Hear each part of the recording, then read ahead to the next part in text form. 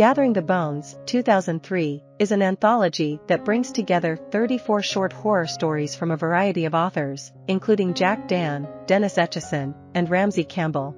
The anthology covers a wide range of subjects, from supernatural battles to chilling ghost stories set in the trenches of World War I. Critics have commended the collection for its attempt to redefine the horror genre and push the boundaries of conventional tropes.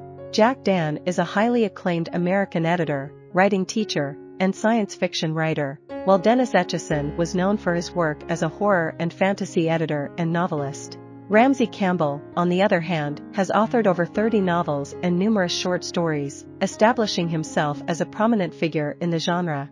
One of the standout stories in the anthology is The Hanged Man of Oz by Steve Nagy. The narrative revolves around Michael and his neighbor Denise, with Michael mustering the courage to ask Denise out, fearing rejection. They decide to watch The Wizard of Oz together, and Denise tells him eerie stories during the film. However, after the date, Michael's obsession with the movie characters intensifies. He starts seeing them in his dreams and becomes convinced that they harbor ill intentions towards him.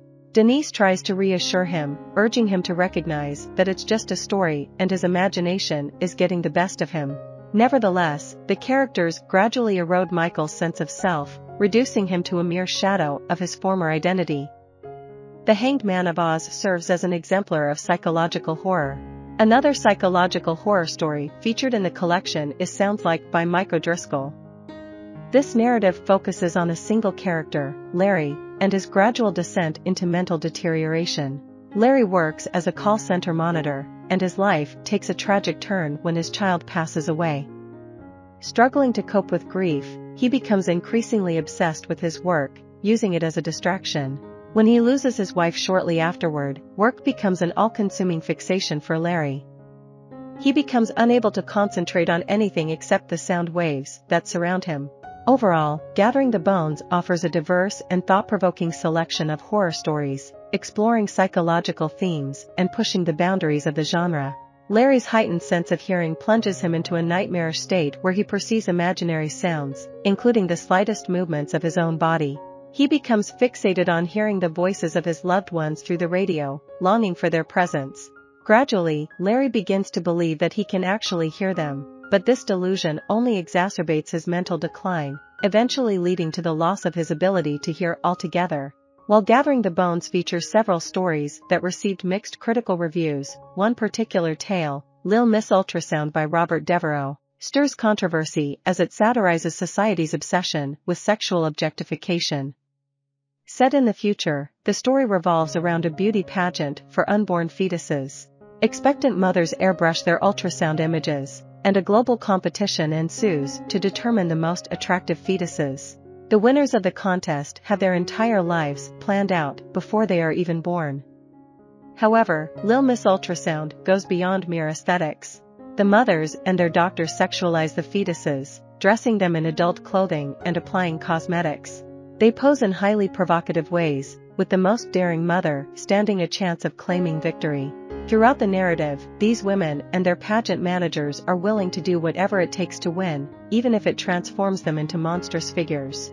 A few stories in the anthology focus on creating a distinct sense of time and place, immersing readers in an atmosphere of unease. An example of this technique can be found in No Man's Land by Chris Lawson and Simon Brown.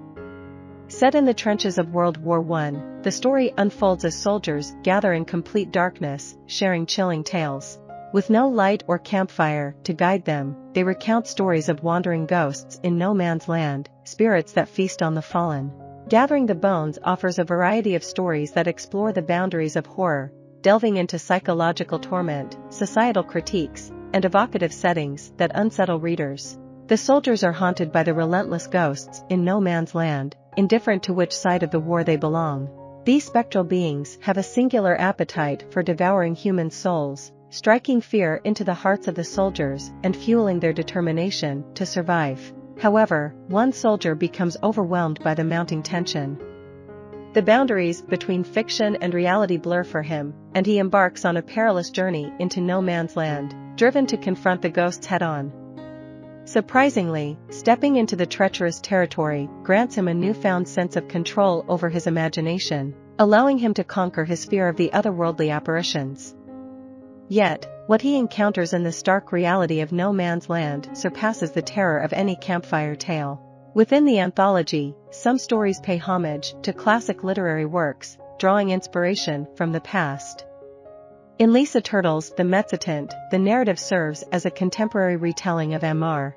James's earlier work of the same name. Turtle skillfully modernizes James's concept, catering to the sensibilities of today's readers.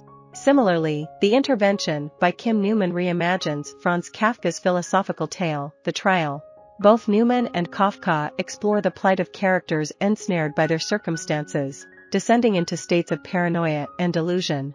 Gathering the Bones offers a diverse collection of horror stories that traverse various themes, from the haunting horrors of war-torn landscapes to reimagined classics, captivating readers with their inventive narratives and chilling atmospheres.